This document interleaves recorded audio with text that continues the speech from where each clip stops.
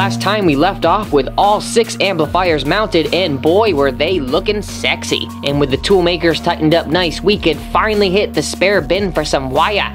This good old junk bin has saved the day again and again. So as usual, we managed to scrounge up plenty of old trimmings to help wire everything up. Since each connection had to be slightly different than last year, the longer the run, the better.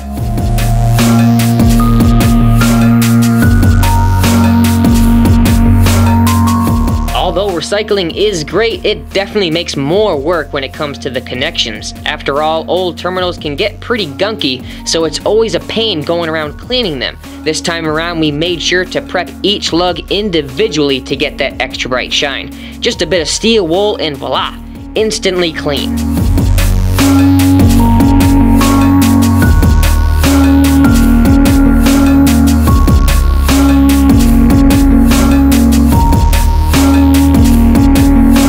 Once the ring terminals were cleaned up, we could focus our attention on the opposite ends. Even when it's not bare, copper oxidizes fairly quickly, so with that in mind, we went around to each wire and made everything nice and fresh. Just another way to maximize our new 30,000 watt upgrades.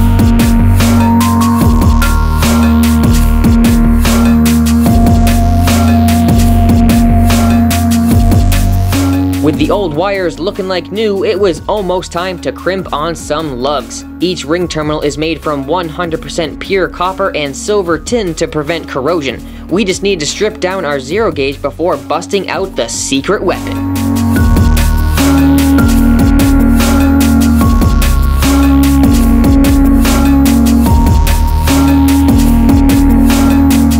So what is this secret weapon? Well, only the best thing on the face of the planet. It's a hydraulic crimper. Ultra affordable, lots of dies for lots of sizes.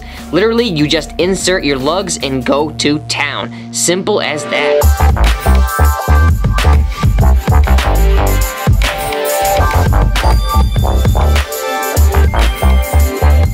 To be able to get a nice strong crimp, it's really important to use the right size dies. They come in lots of different sizes, but since we have zero gauge terminals, anything between 50 and 70 should be fine. But of course, every terminal and company is different, so it's best to try them out for yourself. Just turn the valve settings to tighten, place the terminals inside the vise, and start cranking down on those levers. That's when the magic happens. A solid post rises up, puts over 15 tons of pressure on the pins and the dies, and voila! You've got yourself a hulkified crimp. Just gotta add a little bit of heat shrink and she'll be looking real good.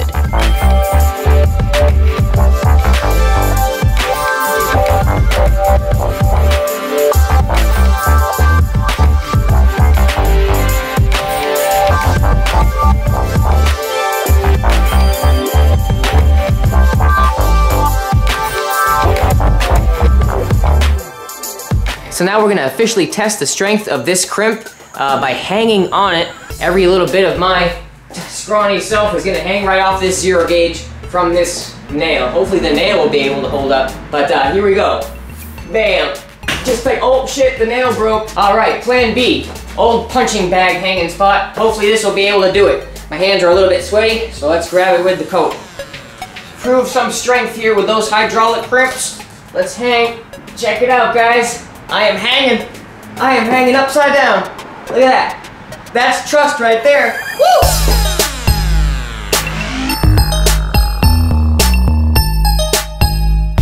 Now that we had most our wires cut to length, we were one step closer to connecting our amplifiers. But first, that meant prepping up 12 pairs of inputs from Toolmaker Metalworkz. Each amplifier will have quadruple inputs, so that's a lot of wire to prep. Luckily, we got into a nice groove, stripping down about 10 leads per minute. Not bad for a pair of 40-year-old wire cutters.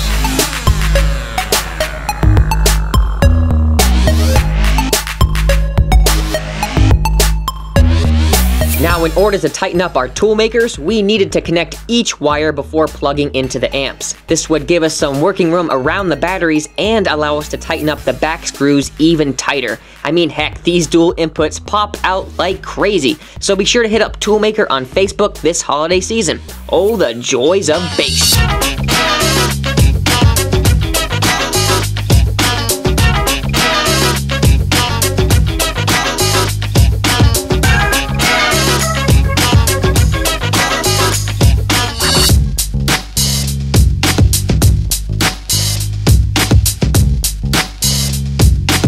With each wire prepped and ready to go, it was finally time to plug our Toolmakers into the amps. And believe me, once these things are tightened, they aren't going anywhere. Especially since copper is a soft metal, these set screws bite down like no tomorrow. And fortunately for us, our prep work let us go right down the line, securing the inputs as we went.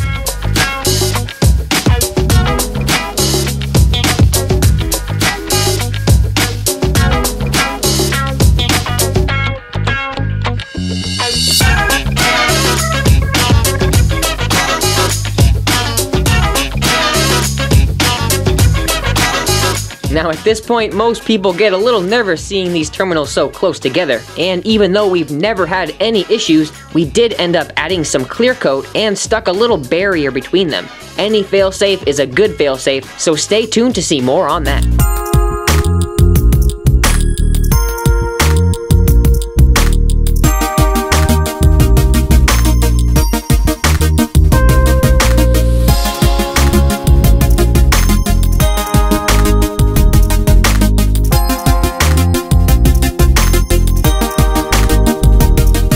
When it came to our last two amplifiers, things got a little tricky. The leads fit through the amp rack just fine, but when we started adding all 16 wires, it became quite the tight fit. So to help group the bunches, we started from the top and worked our way down. Because welding cable isn't the most flexible stuff out there, we really needed to help bend the copper into place. That's why we took particular care when plumbing everything through. After all, we really wanted this thing to pop.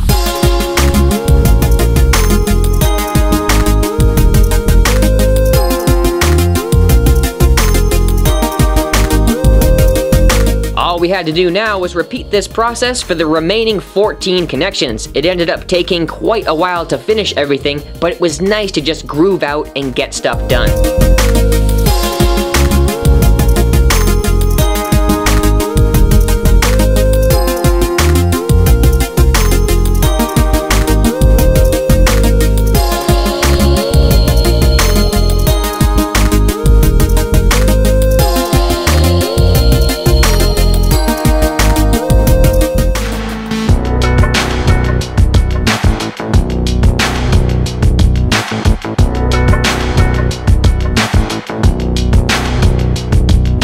Once we had all the wires plugged in, things really started to come together, and then we remembered our speaker wires. Yup, it's always something. At the last minute, we decided not to use the same holes from before, so that meant drilling out new ones and trying our best not to ruin our precious carpet. There's nothing worse than catching your carpet in a drill bit. Luckily, there's an easy way to avoid that. Just gotta set the drill to reverse, and then wait as the bit burns our perfect hole right through the damn thing. Once you see wood, you're good to bust right through.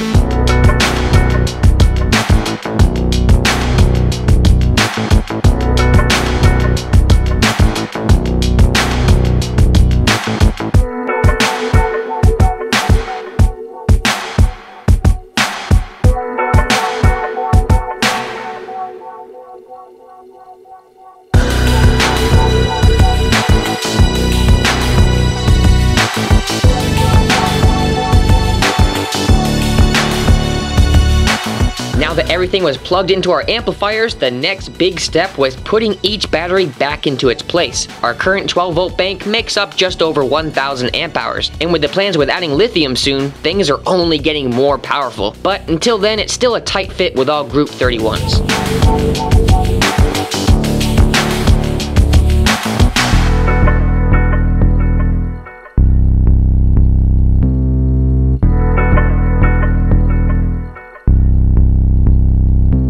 Once the bus bars were busted out, we knew we were getting close. Just had to line them up so the holes in the copper matched the holes in the battery terminals. And thanks to our prep work, we could literally just go down plugging in the wires according to where we put them. Basically from the outsides going in. That would keep everything nice and symmetrical, and with that mindset, things moved right along.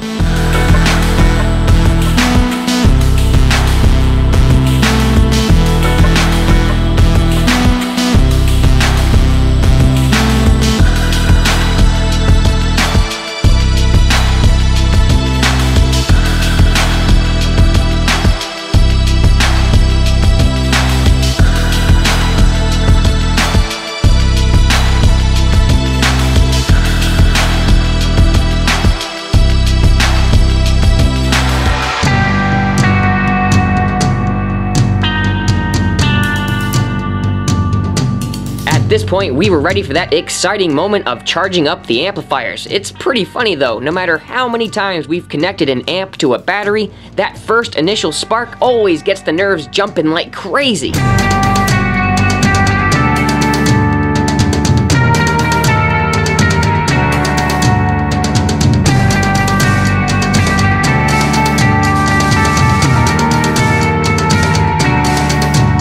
With all the connections looking mighty fine, we just had to film some close-ups, so enjoy the next 30 seconds of sheer tastiness.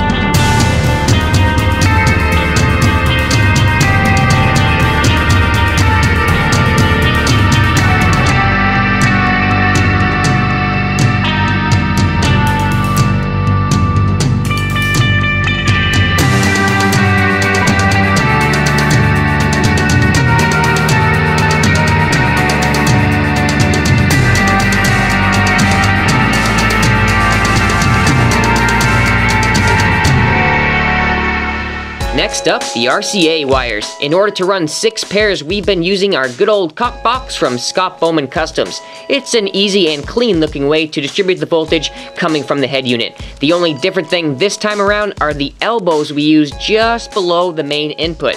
This was to avoid hitting the wires coming from the front, but the rest of the amplifiers were able to accept the RCAs without any adapters. Just had to pull tight a couple wires and she'd be ready to rock.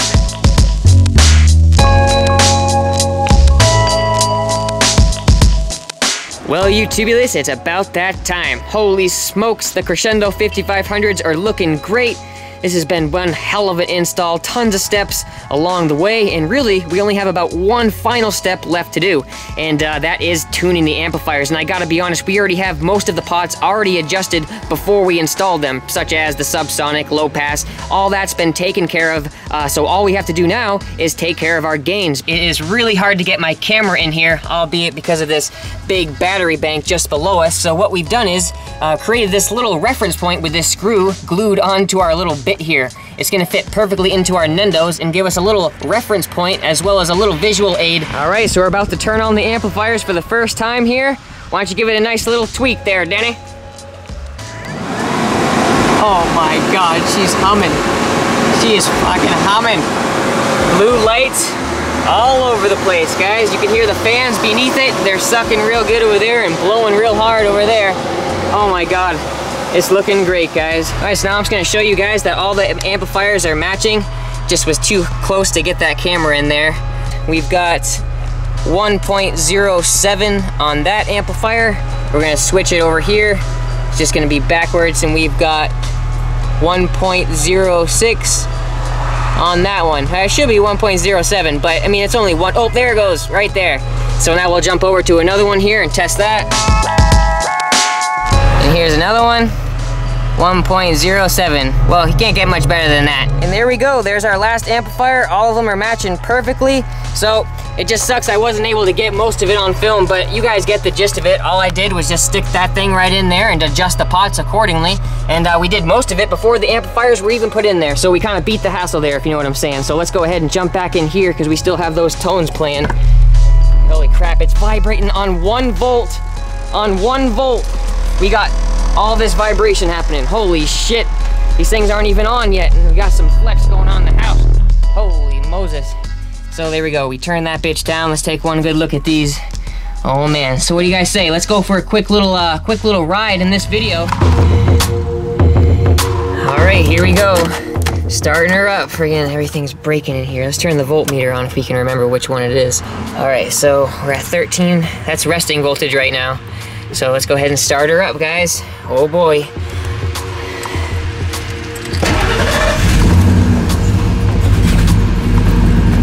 Nice. She's doing good. Resting off RPM wise, doing real good. 14.9. Friggin' damn near 5-year-old Iraggi alternators. 68 degrees. All right, so here we are, you tubulars, at the secret spot, about to do some testing. Let's go ahead and do some sealed up on the dash here with the SSA APM1.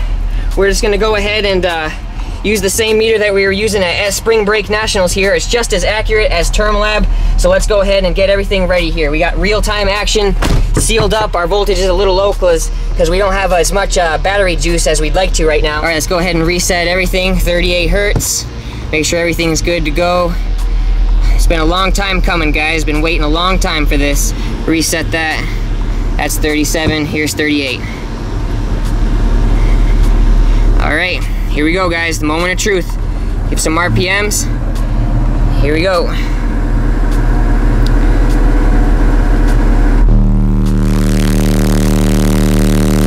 Oh, shit! There it is! My fucking 60, guys, my 60! Oh my gosh, there it is! Oh my word! There, I have to screenshot it. I'm gonna fucking don't want to push refresh. There it is, my 6 years in the making. Clean ass fucking wave, 160.24 at 38 hertz. Screenshot this right there. Oh God, guys, hold on, I gotta settle down. Gotta settle down. That's my first 160, guys. This is my first wall that I've ever built, ever. And it's my first 60, so I'm pretty freaking proud of that, guys. Let's turn up the brightness here. We got the PSI Recones, the Crescendo 5500s, Iraggi alternators, and we still got more stuff in store for upgrades, guys. Oh my God. Look at let's take a look at the Toolmakers one more time. Oh, goddamn, guys, let's look at it. Woo!